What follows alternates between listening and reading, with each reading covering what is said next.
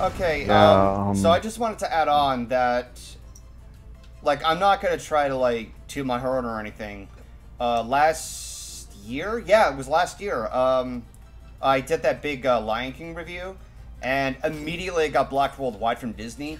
And the same thing happened. I filed fair use, and after like 2 or 3 days, the claim was taken off. Yeah, it's surprising that they've actually like moved to a system where you can justify yourself as fair use and you actually get a response. Well, it's like, because doing it doesn't really do anything. It's only temporary. But here's the thing: if you dispute the claim, then the onus is now on them to actually like decide if they want to sue you, and they're not going to waste time and money to sue you over 10 to 15 seconds of audio. I don't think they're going to try to sue me, but at the same time, it feels nice that like that I've actually gotten to file a dispute with, you know, the company, and then they're just like, okay, fine, whatever, we don't care. Fine, we don't care is so much better than radio silence from everyone. Well, the other thing too is that like if you also file the counterclaim and they don't address it in a certain amount of time, then their claim is considered lost. Yeah, it's 30 days. Yep. Right. So it took a while, but I get to upload Batman vs Superman stuff tomorrow again. Woo! Yay! I actually really like that. I rewatched that series when I was editing the full video of. I'm like, this is actually a pretty good series. I'm actually proud of a thing I did. Good. Ooh. Oh, yo. What the fuck? Minoy, minoy, minoy. Minoy, minoy. Hey, doodle. Yeah, I forgot a lot of Doodle Bob lines. I used to be able to do a Doodle Bob voice. I can't do it anymore. Doodle Bob's a great character. Like voice-wise, it's a great voice to go with. It's just fun to play with that voice. Please stop. No. Or menu. Or menu. Or menu. God, you sound like an aggressive Gollum saying that. You sound like an aggressive Gollum on the attack. Pretty wants us to Orbmenters. The Orbmenters is nice. It's Gollum. No, hold on, guys. It's Gollum having constipation. You know what you guys, you know what you guys sound like right now? What do we sound like? People trying to pull off Gollum. Oh wait. Hey. Oh! I mean, you're not wrong, but fuck you. I'll take an r/ technically the truth for $500. I'm just gonna pull up the photo of Marge. It's true, but you didn't have to say it. I love how this one day ago someone uploaded a video called "Worst Dale Earnhardt Crashes Each Year," and that's the compilation. It's just Dale Earnhardt Jr.'s worst crash for 20 years. He's got 20 years worth of crashes of just Dale Earnhardt and turned it into a compilation video. And even though it's only been up for a day, it has 12,000 views. Nice. I watched a compilation which was Clone High Season 1, but it's only JFK. And it's so good. Oh no, I saw one even better. I saw one even better about JFK. TikTok. It was a TikTok thing where someone was doing one of those like face scan things. It says, "Which president are you?" And the guy's sitting in his car, and it comes up to JFK. But the funny thing is, he's in a convertible with the roof down, and without even without even moving, you just see the roof start coming up. Go over him.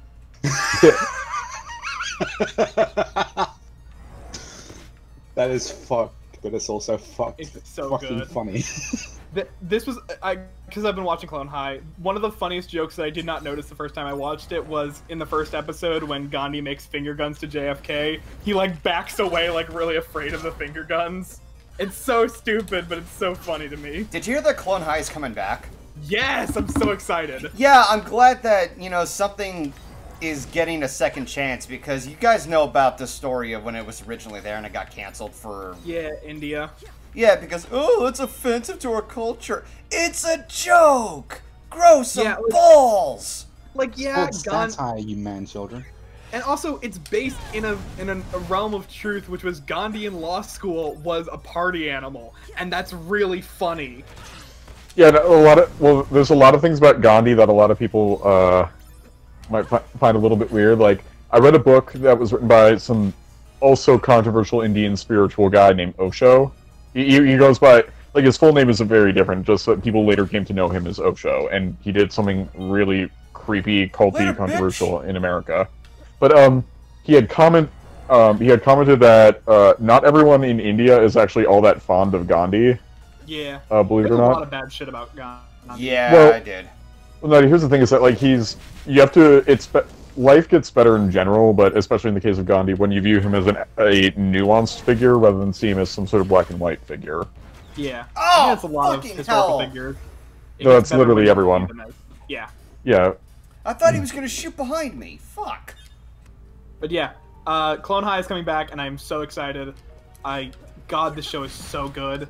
I rewatched every episode, and wow, it's just surprising how I funny also it heard is. that Clerks is coming back, the animated series. Yeah, Clerks the animated. MTV or Viacom has just decided they want to bring back everything they've ever made, which I'm fine with. There's a lot of good stuff they're bringing back. Also, there's been like I'm hearing this with a pinch of salt. I think they're also bringing back Beavis and Butthead. Yeah, they've talked about doing a Beavis and Butthead revival, which is Beavis and Butthead as fathers, which that's a really good concept, actually. How? It's like I don't mean how is it a good concept? I mean, how did Beavis and Butthead ever become fathers? They finally scored. Yeah, score. Yeah. Shut up, dumbass. Shut up, dumbass! You didn't score. I scored them both. Have you guys ever been so used to like? Magical Star Flash. I'm sorry. Sorry. I'm just gonna say, Magical Star Flash said they've never seen Clone High before. There is a 4-hour video on YouTube, which is every episode of Clone High. Just watch it. It's so good. Also, what does it mean to... Okay. Oh, sorry, go on. No, what I was saying was, have you ever had a thing where it's like, because you're so used to modern humor, that when you go back to watch stuff that people say are classics, they're just not funny? Yeah. There's some like, I'm not gonna lie. Like when I see the humor that I have now, and I'm so used to like memes and stuff, and like just people saying jokes on the internet, and especially if you go to like the quote unquote forbidden places, like say what you will about 4chan, they have some of the best humor. It's just really dark humor, but because of that, it's kind of really good. Like it is going to make you laugh. Just it's not for faint-hearted people. So as long as you acknowledge that going in, you're good. But I'm so used to that if I try and watch like Beavis and Butthead or Caddyshack or like all that other stuff, I look back and I'm just like, okay, I understand why in its time this was probably funny, but it's not doing anything for me anymore. And what's sad about this is that it's hard to find good comedies nowadays too, because it's like what's kind of sad about that is that I can watch like a 10-minute meme compilation and might genuinely laugh more at that than a 2-hour movie that's designed to make you laugh. Yeah, I think it's based on like there's some reasoning that because I've looked into this kind of stuff where it's like the speed of humor on the internet has kind of made it harder to make comedy movies, because when you're watching when you're doing a movie, that's a year and a half of work before it gets shown to anybody. So all the jokes that have been done there, yeah, they've probably been told online and funnier and faster. I think this also Go ahead. Go ahead. Okay. Which is like, I was going to say the internet has basically revolutionized like everything to the point where well, hold on. Okay, so wait. It revolutionized everything to the point where a lot of like let's just say old establishment doesn't really work anymore. Like, let's be real. Like, you want comedy? Well, now anyone can be a comedian and have an audience, and you can do it for the cost of the microphone. Or, for instance, like journalism, most independent people who just do it in their living room are impossibly better than the people that you see in the mainstream media, and more accurate too. And then you go to What about, and what's insulting about that is that they can do it for the cost of a microphone. They don't need a $10,000 lighting and a $1 million paycheck and all this other stuff that the other guy needs. You just need the price of a microphone and an internet connection. Or music. You don't need a record label anymore. You can just upload it to SoundCloud. Fuck you guys, I'm out of here. Like, you know what I mean? Like, because it gave so much power to everyone, like what are the old, like, establishment types? Is like Hollywood. It's kind of like, yeah, you can release a movie, but there's also this independent studio because now you can do amazing special effects with After Effects, so we've stolen the Promethean fire. You can make an amazing Hollywood quality movie just by having a damn good editor. Yeah. And you can do it in the middle of nowhere, Iowa, where Hollywood would never even think to release or say anything. Yeah, there's a lot of that kind of stuff. The internet is it's changed, and I think that's the problem with, I'm trying to think of a word, good thing. Yep. I broke. I hit peak, dumbass. No. You're good, boop. Yeah, Clone High's coming back, and I'm excited. Also, I love what a question guy puts in. After you. No, after you. No, but to play up the reasoning, the reasoning behind the not argument, but the reasoning behind why online memes can be like some people like it more than what's done in comedic films. Is that when it comes to comedic films, they're kind of limited down to not focusing too much on jokes, but there's not a taboo, but it's some kind of rule that if you're making a movie, you have to tell a story, and you have to try to work those jokes into it, and some of it is going to be such a hit and miss that trying to sustain laughs is not going to be as much as watching a silly moment happen in a video being watched over and over and over again. Well, another thing about it too is that, like, a meme can be relatable. You can make a meme about anything, but you can't make a movie about anything. Yeah. And that's kind of another problem too, or a problem for Hollywood at least. But another problem on top of that is that most of the writing people are kind of just a circle jerk team of people who write literally every movie. So if it's not in their awareness to make a joke about something, you'll never see the joke about it, and it's harder for them to be relatable because you can only be so relatable living in an upper class condition in Hollywood. You're not going to connect with someone who lives in the middle of Michigan, for instance. Yeah. Oh no! Oh! Fuck! I still think that, like, and there are still some like Hollywood things that still just really make me laugh. Like, It's Always Sunny in Philadelphia is still incredibly funny. Oh wait, I know really good show about this. And oddly enough, it does take place in California. Silicon Valley is the funniest show I've ever fucking seen. Silicon Valley is really fun. I love Silicon Valley. I still, Community is still really fucking funny. Like, and yeah, TV, it seems, has been punching up recently, and even though TV is a dying medium, yeah, HBO in particular has consistently knocked it out of the park. Barry, but like fucking Barry is so damn good.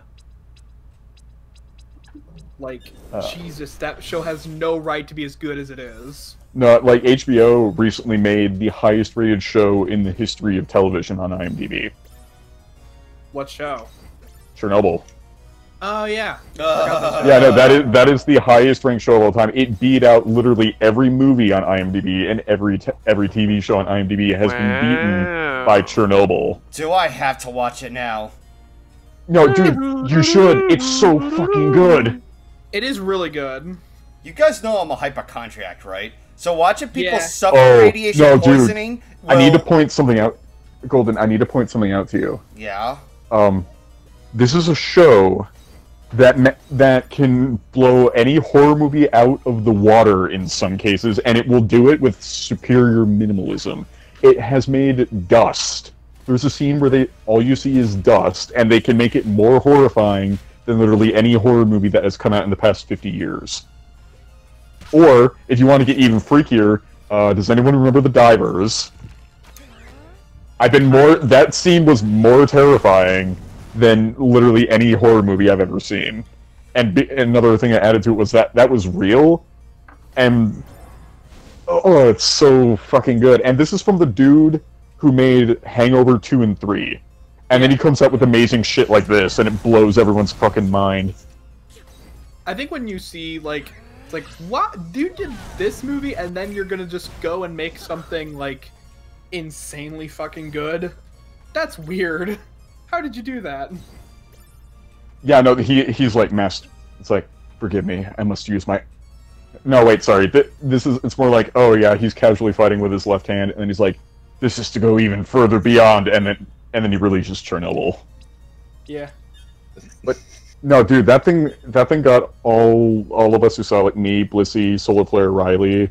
We were all like obsessed with researching it, and we found there were only like 3 or 4 inaccuracies in the entire show, and like everything else in it was like scary accurate. To the point where people who lived in the former Soviet Union, some of them who were actually liquidators themselves who saw the show, including one of the generals. Apparently one of the Soviet generals, who is still alive today, saw the show, and he says, I love who you casted for me, this is perfect. He said that on the news. It's like, they captured... I love how you thought to recreate my horrifying experiences. Amazing.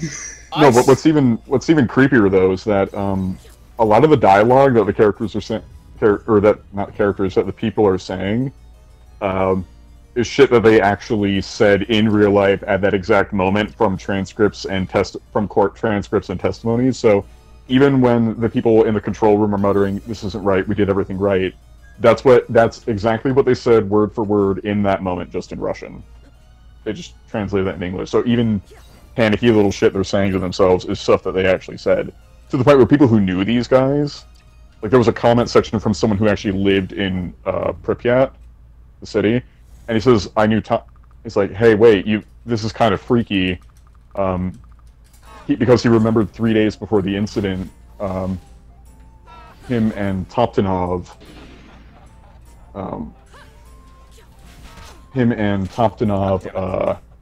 where he like helped him install a fridge that he just got. Whoa! And what the hell? And then he said, dude, you matched his speech pattern, like, way too perfectly. This is kind of scary.